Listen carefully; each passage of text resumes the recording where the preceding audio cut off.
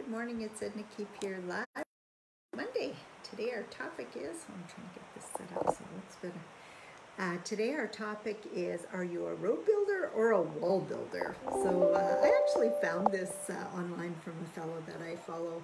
His name is Dr. Robert Anthony, and I thought it was really fitting for what we've been talking about lately. So I'm going to share it with you. So first question is, do you consider yourself a builder of walls or a builder of roads? Every one of us throughout this life is building one or the other.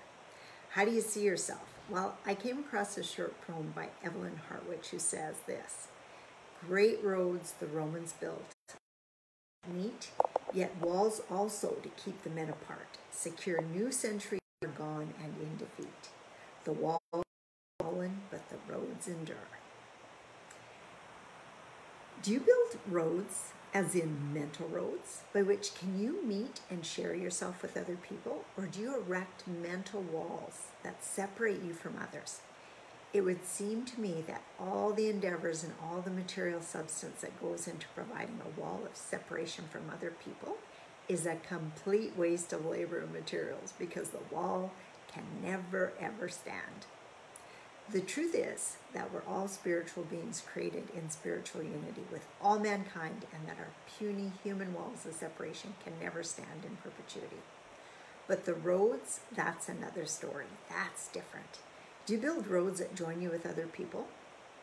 The mighty turnpike arteries of intellectual communication with people that come into your daily life in business? Do you have this communication that transcends your business contact? What about quiet avenues of shared emotion?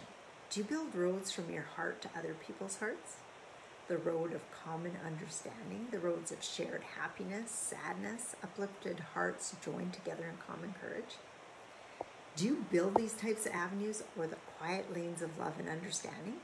These need no paving with words. They are leaf-covered lanes of a smile, a touch, or just a look that says, I know, I understand, and I love you.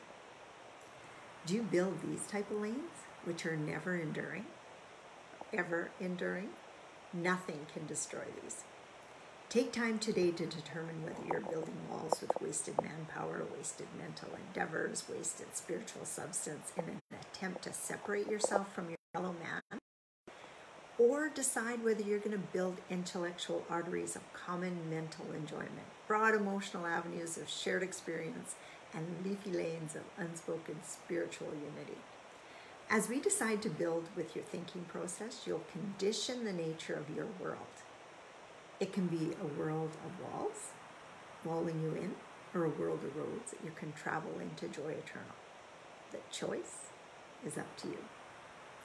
And remember, if you want to learn more about these thought processes, strategies of mastering your money mindset, please remember to join the early bird list so that you hear all about my upcoming course that's going to be launched on August 9th. Thanks for listening.